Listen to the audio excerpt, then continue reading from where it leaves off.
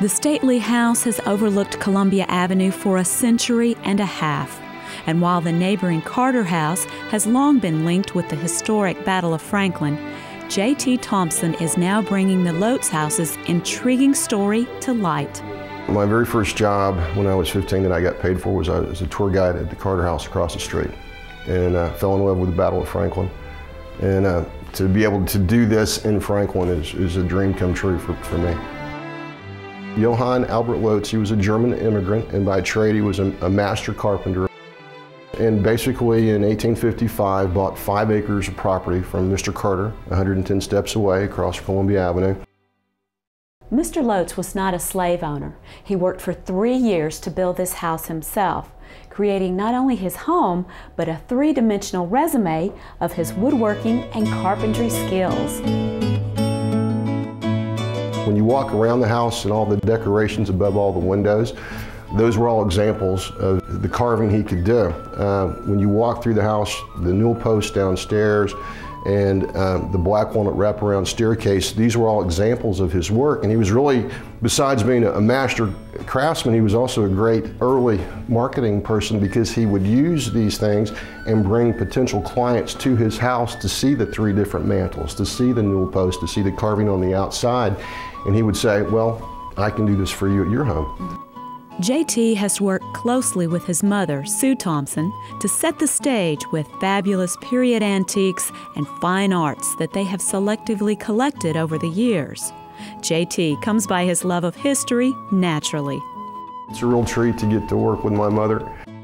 She's an encyclopedia, and working with her for the last 7 years on the collection and growing up with her, she's taught me so much. We begin our tour in the keeping room, used on 3 principal occasions by an antebellum family: weddings, funerals, and when important visitors came to call. A portrait of poet Robert Burns hangs over the fireplace. Here in the center of the room, we have 3 excellent examples of John Henry Belter furniture. The parlor table is in the center, flanked by 2 marvelous chairs. These chairs have twins in the Smithsonian Institute in Washington, D.C. In the dining room, a banquet table is set with an old Paris dining service, from which Presidents Polk, Pierce, and Buchanan all once dined.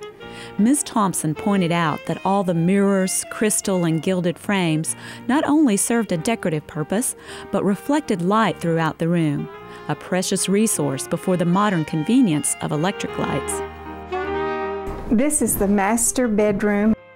Next to the bed is a marvelous and interesting piece. Makes you appreciate running water, because this is the master toilet, and it even has the little place to put your foot. Well, it's certainly conveniently located. Conveniently located. This is Matilda's bedroom, and we wanted the essence of a 6-year-old little girl in here. Matilda had just turned 6 the day before the horrific Battle of Franklin began. Mr. Lotz took his family to seek refuge in the solid brick basement of his neighbor, Mr. Carter. The next morning found the Lotz family unharmed, but their home had been heavily damaged. A cannonball crashed through the roof, an upstairs bedroom, and then came to land on the first floor. The charred spot is still visible, as well as the repairs Mr. Lotz made to the floor above.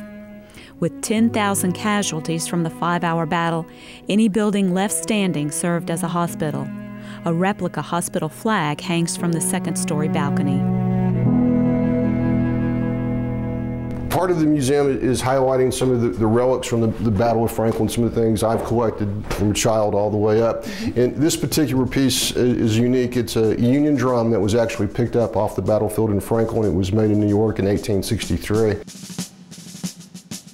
Very touching, Union belt buckle and a Confederate belt buckle. And the Confederate belt buckle is unusual because it actually has a mini ball embedded into it. And it likely saved the soldier's life at the time when he was hit by that. There are so many stories to share about the Lotz family and the turbulent times in which they lived. J.T. and Sue have spent their lives studying and learning about those times. The artifacts and knowledge they have collected are a gift from the past. But with that, they believe, comes the responsibility to usher it all into the future. We want the house to be here for now, but also many, many, many years down the road. So the house is protected, the collection is protected, but more importantly, that people, school children, and people with an interest can come here and learn.